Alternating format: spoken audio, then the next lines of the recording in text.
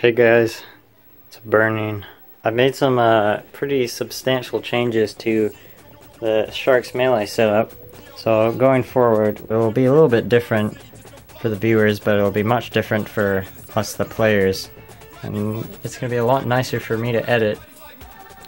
So what I've done is I'm using Slippi to mirror the game from the original console into an emulator, which I can then video capture on my PC, giving me much higher quality video than recording straight from a console, of course.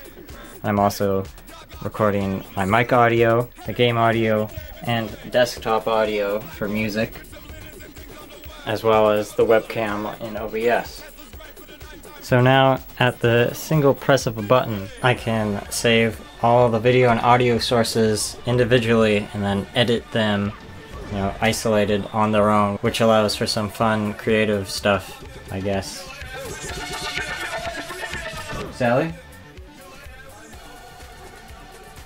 It's also been about 2 years since Sharks Melee started, so I'm gonna make some anniversary highlight videos of each of the four of us. But yeah, look forward to those. Hope you've enjoyed this little update and setup tour. Maybe some of you are interested in how this all works behind the scenes.